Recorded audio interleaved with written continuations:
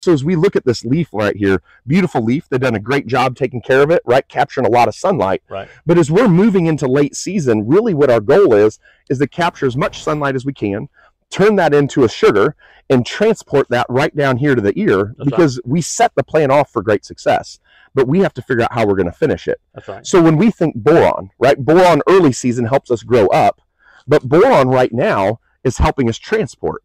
It's helping us transport everything from this massive, beautiful leaf down the stem into this ear. That's right. And so if we have a late season boron deficiency, we can really be setting back what we're going to be putting in this ear. How have you seen guys apply boron? So several different ways. This girl right now, they're actually utilizing, they got a wide drop rig this year. Yep. So they're actually able to apply with that rig 2 methods. They can actually put it in their wide drop and band it with their nitrogen, so it's soil applied, but they also have the ability to also put it on and spray it on, because it's a high drop, high boil with drops. They can spray it on, and then the common in this area is airplanes. Definitely. So the nice thing about it is the plant needs it all season. We can put it on different ways, just as long as we're meeting that demand. Yeah, we actually had a guy, not this, but last season, applied it through a pivot. It did work. Nice.